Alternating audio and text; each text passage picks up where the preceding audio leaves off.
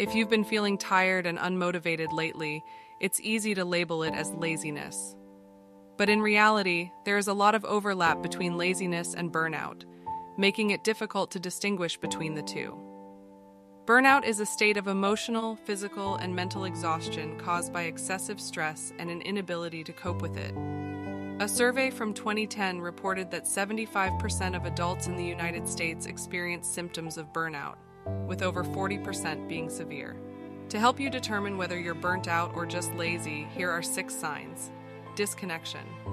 One of the key symptoms of burnout is a feeling of being detached or disconnected from everything. People who are suffering from burnout often feel like they are going through the motions of life on autopilot.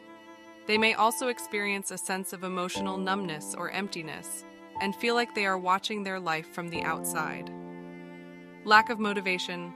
People who are burnt out often used to be highly motivated and self-driven. If someone used to be productive and high-achieving but has recently become apathetic and unmotivated, they may be suffering from burnout. Loss of passion. Burnout can make it difficult for people to find enjoyment in the things they once loved. This includes hobbies, sports, work, or any other area where they used to be passionate. They may come to hate or resent things that once brought them joy. Moodiness and irritability.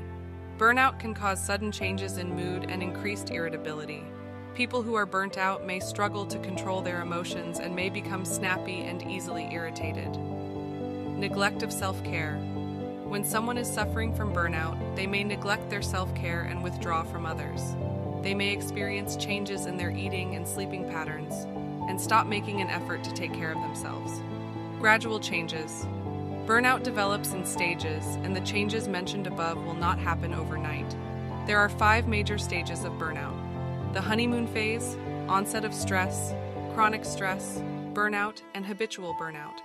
By the time someone reaches the final stage, burnout has become ingrained in their life, and they may be more vulnerable to depression and anxiety.